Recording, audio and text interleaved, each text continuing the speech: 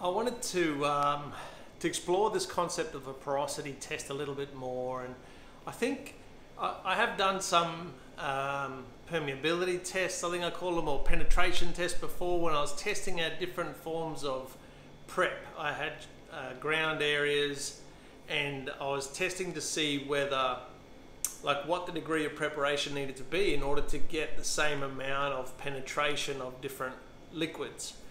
And I think that was useful. You can go back and look at that post and see what it was I was trying to achieve. But today was more about grasping the concept of the porosity test as they use in the floor covering industry. And there is an ASTM standard. I can't remember the number right now, but I will quote it in the comments below in the post. But the test is basically you drip a drip of water, and I think it's 1/2 milliliter of water, onto the concrete, and within a minute, if it has penetrated into the concrete totally, within a minute it's deemed as porous, and if it takes longer than a minute it's deemed as non-porous. And I thought it's useful, right? I think it's a useful test.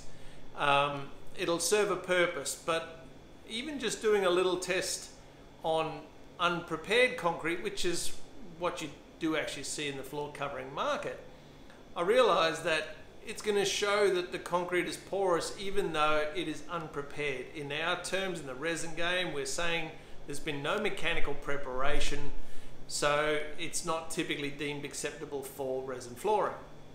But the porosity showed me that it was porous, and in theory then, is it good enough to then go ahead and stick your flooring system or adhesive or coatings, whatever it is, over the top of?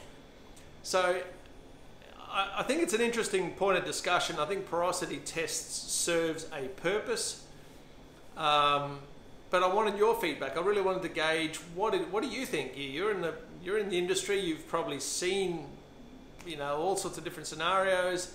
You've probably felt the downfall of not having good porosity into a prepared slab. And so what do you think? Is the porosity test a useful tool, or is it misleading, or how can we make it a useful tool in the resin flooring sector? So that's my question for the day. I'm ResinJack. As always, take care and keep smiling.